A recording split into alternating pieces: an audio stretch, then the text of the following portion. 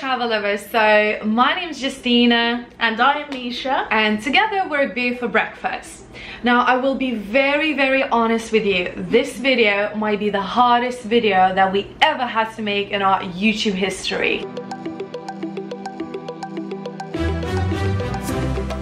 So before we get into this video, we wanted to let you know that we will be mentioning all sorts of different foods from different cultures just to show the diversity of Malaysian cuisine. And we also chose this list with the tourist in mind, so anyone that's actually coming to Malaysia for the first time, these are the must try dishes. So here it is, our top 10 favorite Malaysian foods in no particular order because we don't want to start any wars in the comment section down below.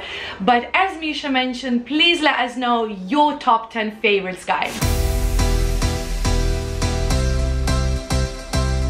Roti simply means bread. It is an Indian influenced flatbread which can be eaten at any point during the day. We tend to eat our roti in the morning for breakfast. We've actually made a very big achievement by having roti for a whole month. I'm sure it's not helping for our fat around the tummy area. And it's kind of impressive how many different variations people can make just using flour, water and salt. The most basic roti you can find here in Malaysia is roti canai. I've had to really get to know my pronunciation of that, but I think I got that right this time. I think you did. Roti canai. You can also have roti bomb, which is probably the most calorific roti you can have. It is literally like doused in condensed milk. It is so sweet. I am so drooling. Good. I am drooling.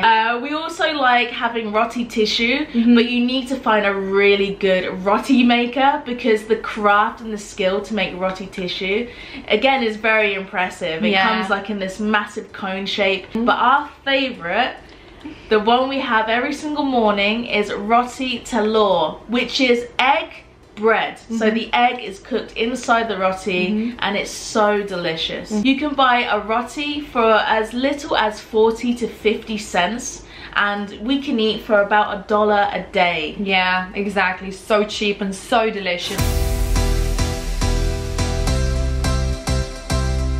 Seri Muka comes under Kway family, and Kway just simply means sweet.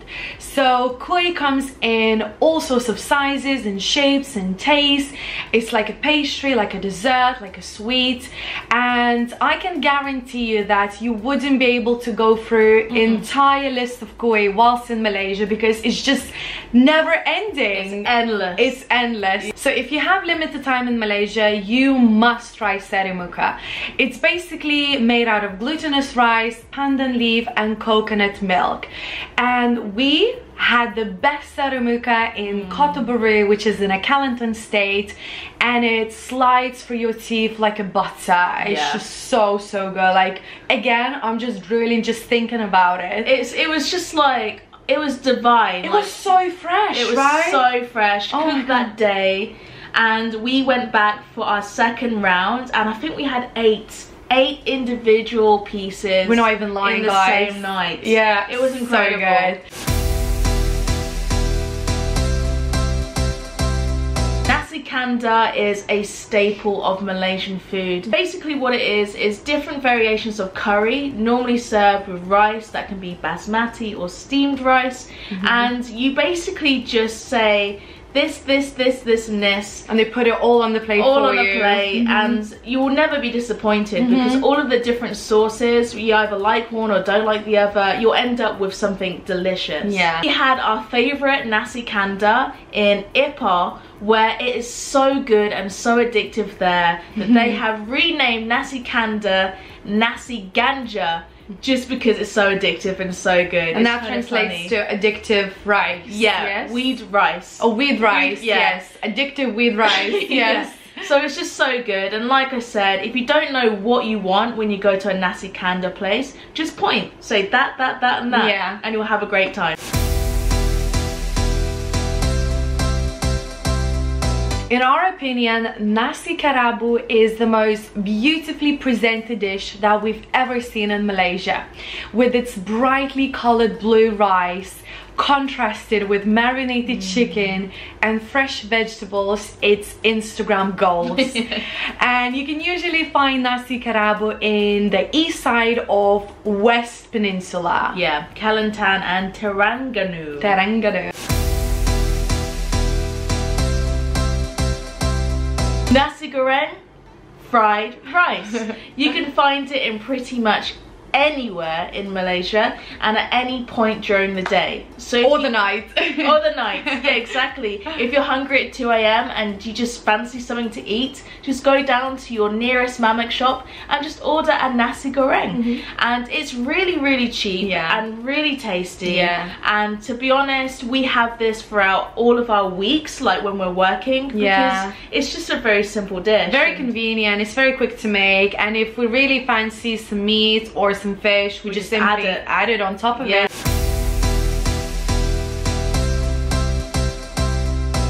We love our banana leaf curry. We seriously had so many of them throughout our travels here in Malaysia that even right now, just thinking about it, I could kill someone if I could just go and get one right now. And it's just so good. And it actually comes on a banana leaf, an actual banana leaf, and it's usually filled with lots of different vegetables, sauces, papadum. You can add some meat if you like. Like you said before, it's very good for vegetarians too. I did say that. I'm always thinking about you guys. The banana leaf in itself is almost like a disposable plate, and when you eat it, it's just so interesting, such a unique experience that, you know, we never have had in UK. We rarely have bananas at home though, do we? We probably don't. And actually it's best eaten with your hands. So if you go and have a banana leaf curry, they say to eat with your hands. We tried it once, but the curry was way too hot. So I think we need some banana leaf training. Or maybe you have to wait for curry to cool down, but and then you can eat it. It's too good, you gotta get stuck in. It's hard How to do you say. guys do it? Let us know in the comments. Char Kway Teow translates to stir-fried rice cake strips, and we have had the best Char Kway Teow in Penang. Normally at hawker stalls in the evening, you can see like so many stores just coming out of nowhere. You're like, what is that smell? It smells so good. And it's usually Char Kway Teow. It's normally so that. good. Yeah, so it's usually really cheap, under $1. Under $1, Yeah, and again, it just fills you up for the rest of the day or the night, whatever you're doing. Yeah, it's amazing. It's a staple of Malaysian cuisine, I'm sure. So Ramly burger is probably our second most calorific dish on our top 10 list after Roti bomb.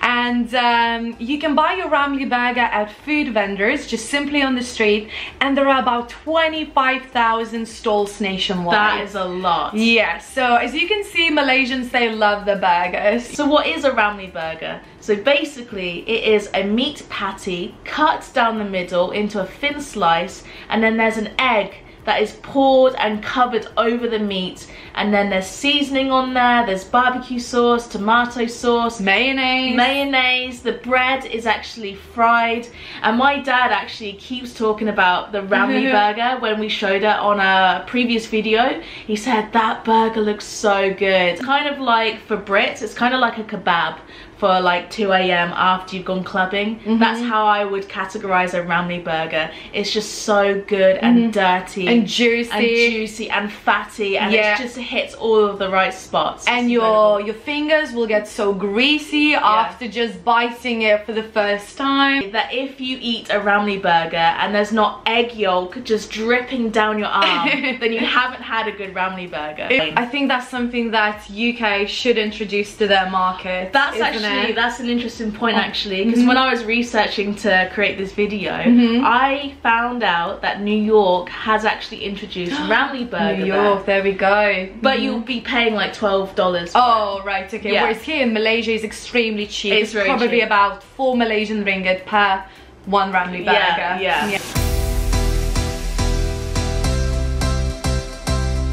Laksa. We haven't tried all the regional laksas across Malaysia, but the one that we tried and fell in love with was Sarawak laksa.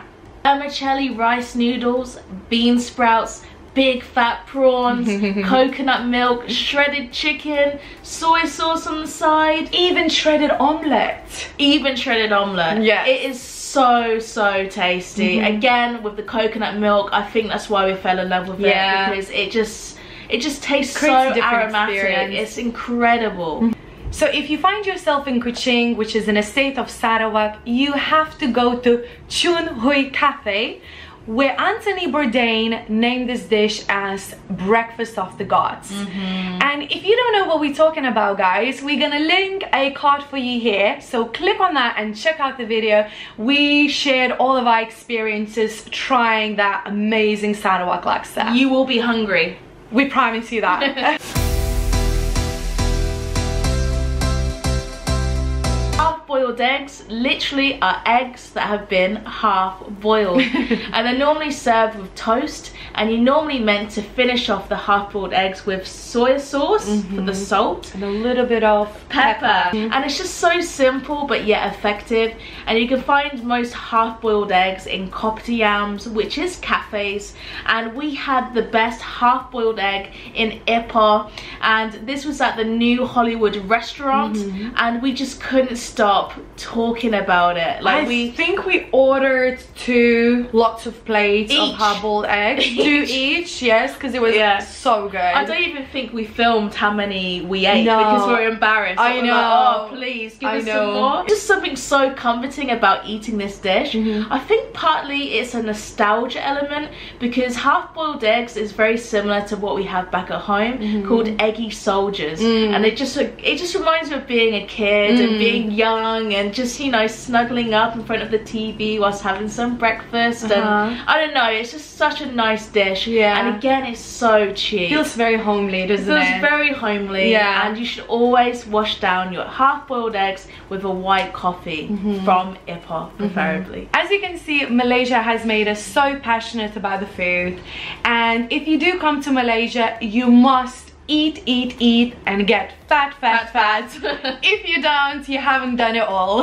And we know we have got fat because we get told in every single video. Thank you, guys. Yay. I got chubby. Some of you may be wondering why we haven't mentioned nasi lemak or durian, and this comes down to our preference. This is our top 10 Malaysian foods, but if you are coming here as a tourist, you must try these dishes. We really hope that you enjoyed this video. We hope that you learned more about Malaysian cuisine, and we hope that we have inspired you to come to Malaysia and try all these different and amazing dishes. Do you know what, Justina? Yeah, I'm really hungry. I think we should wrap this video up and actually go grab some dinner. Yeah, I hope we've made you hungry as well. Yeah. So if you did enjoy this video, please make sure you like it so we know that you enjoyed it and we can make more content like so. And of course, leave your top 10 Malaysian food list in the comment section below so we can go through it and maybe choose our new favorites. We'll see.